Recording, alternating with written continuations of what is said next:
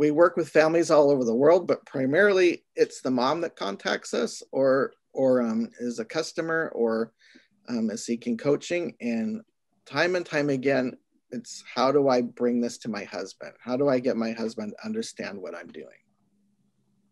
That's not always the case, but that's something that we come up with often. And one concern we get is the worry that Waldorf education is not rigorous enough, especially in the realms of math and science. And I thought I'd start this question out to Jamie and to Jack, what their perspective would be on that concern. I'll let you go first, Jack. Go ahead. Thank you, Jamie. Well, honestly, I've often had the same concern.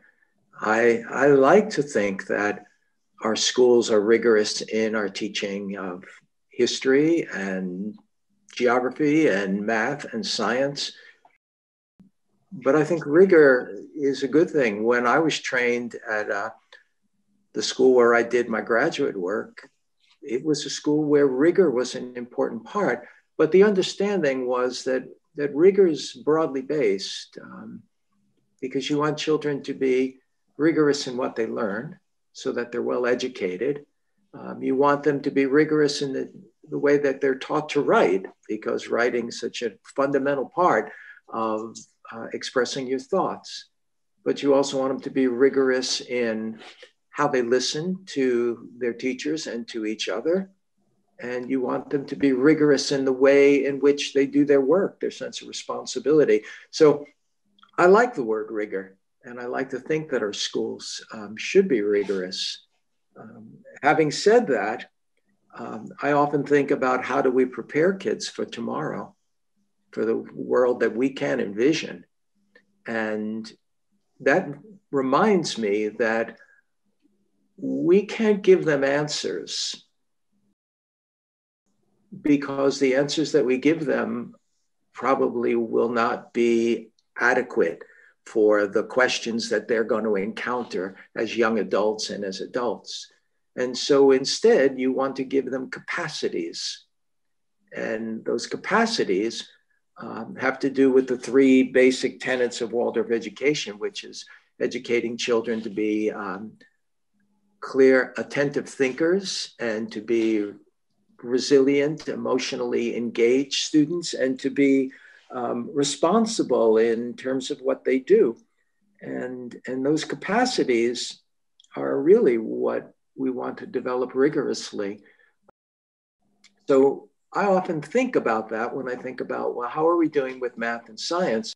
One of the things about Waldorf education, and I don't mean to go on too long, Jamie, is that we're really teaching children to think differently.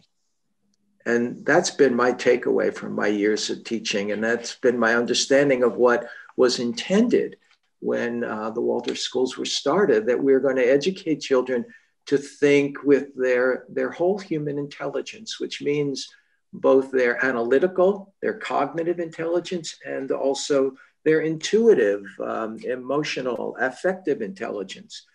And so a lot of what we do is we teach through art, and as we'll speak about, I'm sure we'll hear, we teach through story, we teach through interpersonal relationships.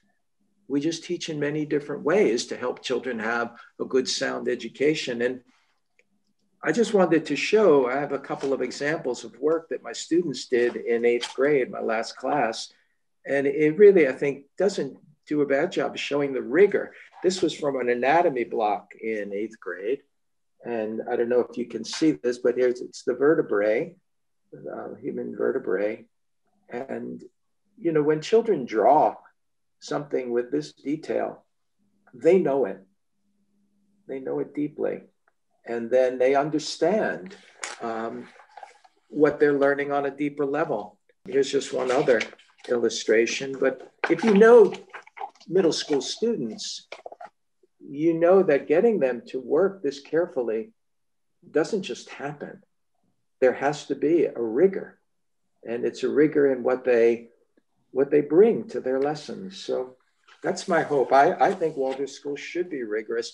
I think that they often aren't known enough for their rigor. Those are my thoughts, Jamie. Thank you, Jack. I would agree with everything that you just said. I think I'm going to put a slightly different spin on it, however, and that is oftentimes when I hear these kind of questions, they're really questions that come out of a place of fear. And fear plays, I think, a pretty big role in our society. I used to say that long before, some of the issues that we have in today's world were visible. But yeah, it's how much of this is coming out of a place of fear. And then secondly, what do we mean by rigor?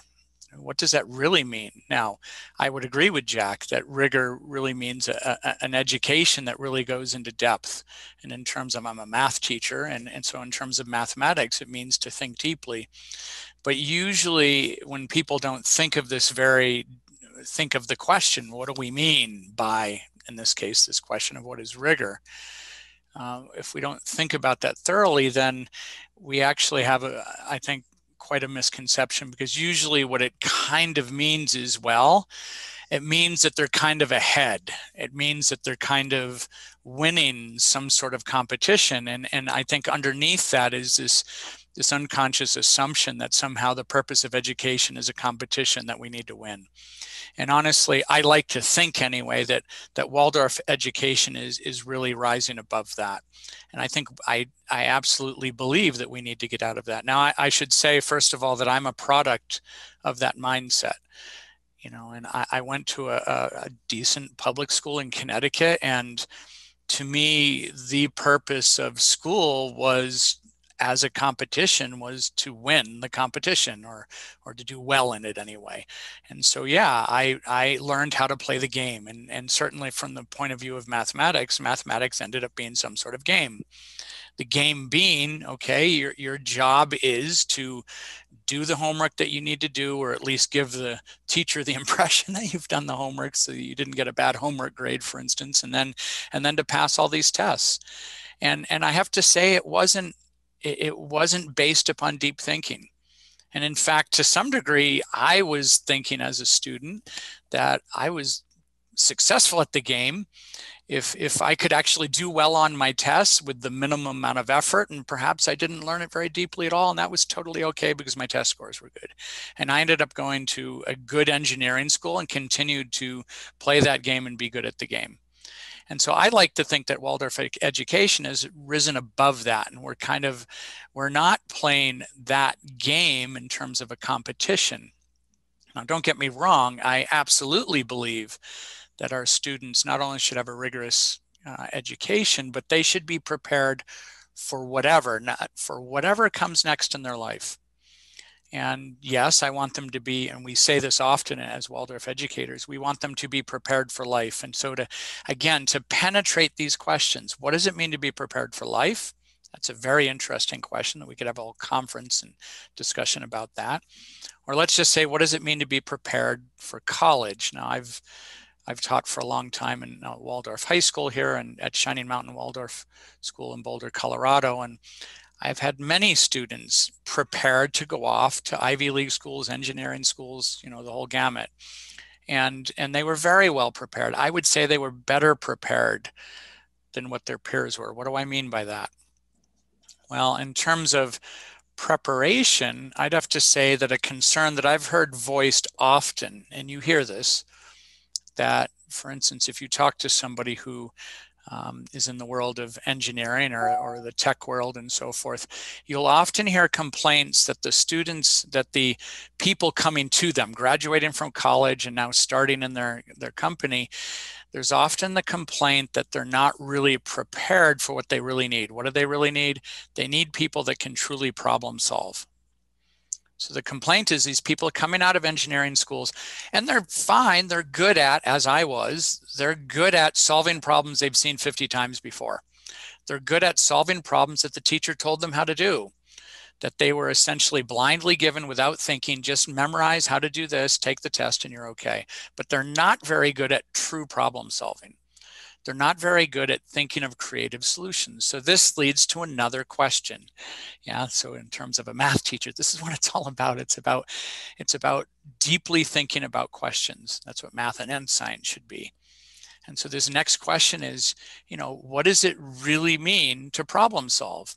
What allows one to think creatively about new problems? Because as Jack said, we don't know what the problems are going to be in the future. We don't know what the big questions are. We don't really know what society will look like and what questions and that we're going to need to solve.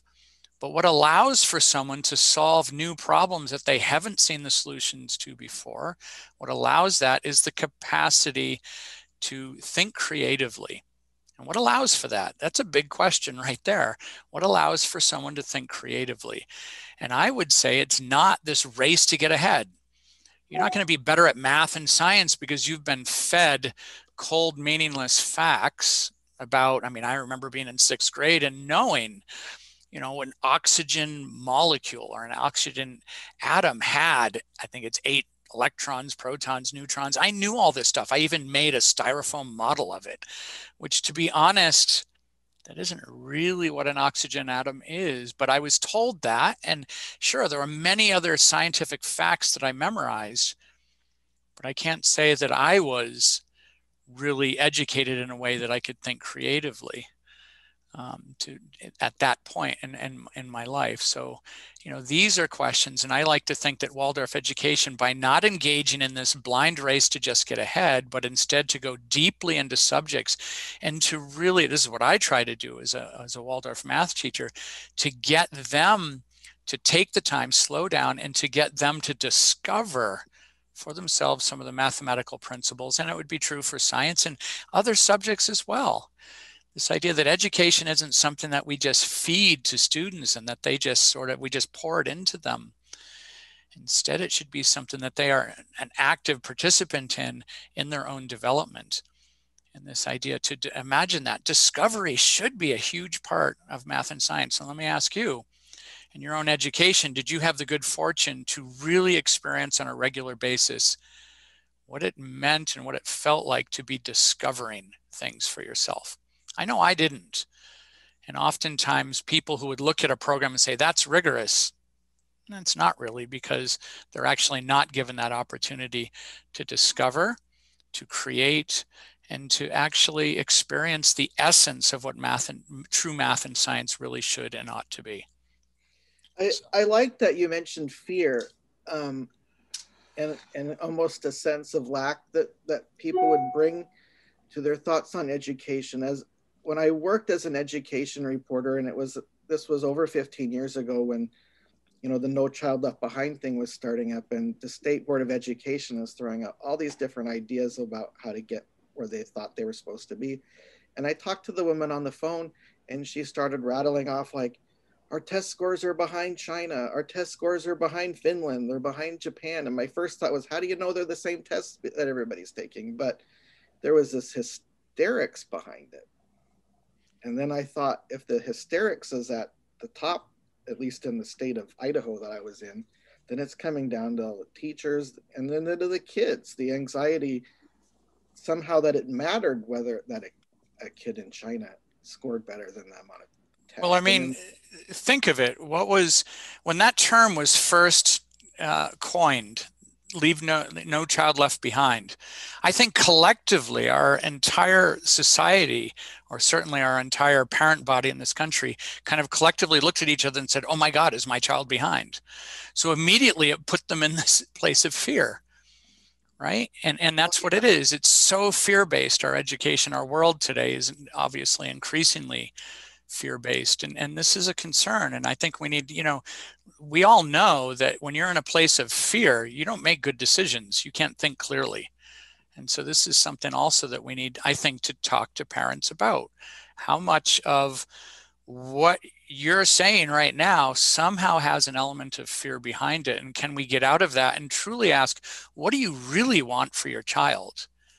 What is really important? What do you think a good education really ought to look like. And very few parents, when you really go deeply into that question and ask them, will say, yeah, I just want them to have as much stuff as quickly as possible. And I want them to have lots and lots of homework. Very few parents would ever say that.